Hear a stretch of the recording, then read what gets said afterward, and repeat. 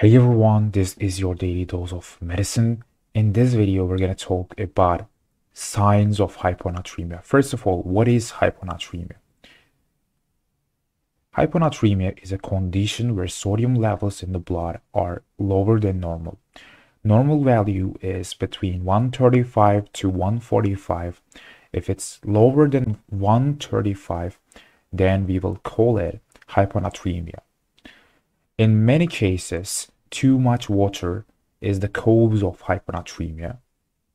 And the signs you will see with hyponatremia are nausea and vomiting, headache, confusion, loss of energy and drowsiness, fatigue, restlessness, irritability, muscle weakness, spasm, and cramps, and seizures.